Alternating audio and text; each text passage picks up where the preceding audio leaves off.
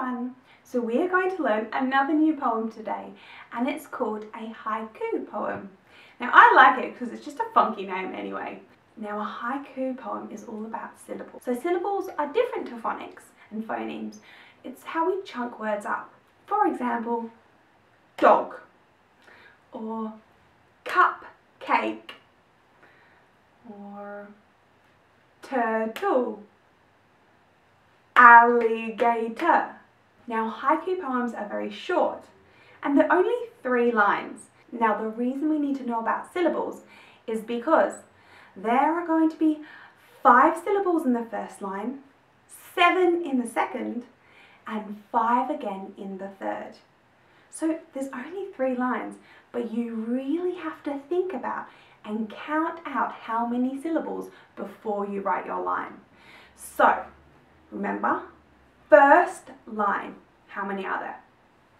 5. Second line, 7. Third line, 5.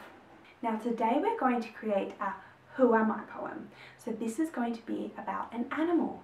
I want you to give me some clues about your animal, but don't tell me what it is, and I'm going to have to guess with your haiku poem. So you might want to include some characteristics, its habitat, where it lives, what it eats, if it hibernates, migrates, any details you want. I'm going to give you an example. Now before you write each sentence, you are going to have to either clap out or count out the syllables. If you have too many, you need to make it a shorter sentence. If you don't have enough, you're going to need to make it a longer sentence. Remember, 5 in the first line, 7 in the second, 5 in the third. I'm going to give you an example of a haiku poem, What Am I? And I want you to have a guess. Okay, are you ready? Now the first line, green and speckled legs.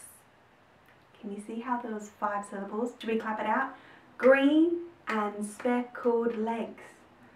Ooh, that was my first line.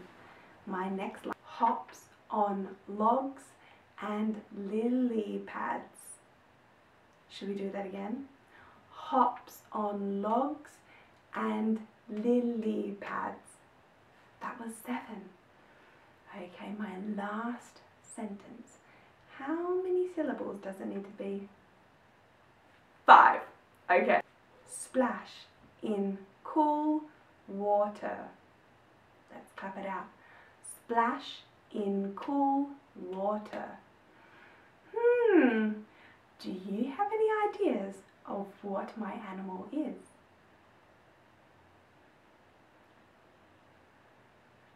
That's right, it's a frog. Great.